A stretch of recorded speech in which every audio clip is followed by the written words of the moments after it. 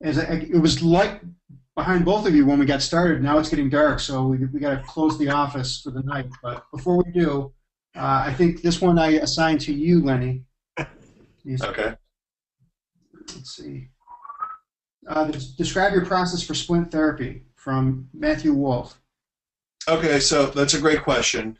So if we have somebody that we're suspecting they have an intracapsular issue, which would be a medial pole issue, then we place them in the full coverage orthotic type of splint, an SRS splint, and a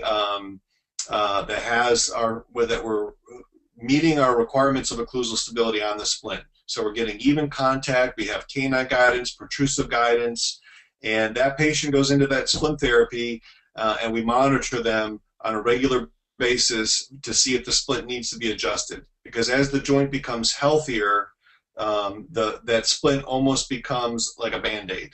And as we adjust that, we should start to see the joint start to seat in there completely into the fossa again, and we should be able to help to nurture that joint back into good health.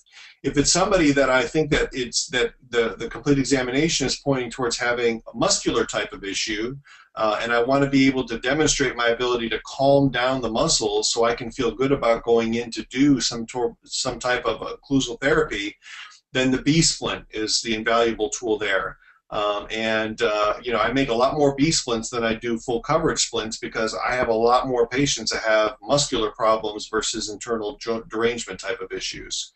So if I think it's muscular, then I put them into the B-splint, and the B-splint is either going to get those muscles calmed down in a hurry, or it's going to show me that it's intracapsular. But you're very rarely fooled if you do your complete examination properly within that. So again, I'm either thinking intracapsular or muscular, one of the two, and that I start down a different path based on what I'm finding from that complete examination in there.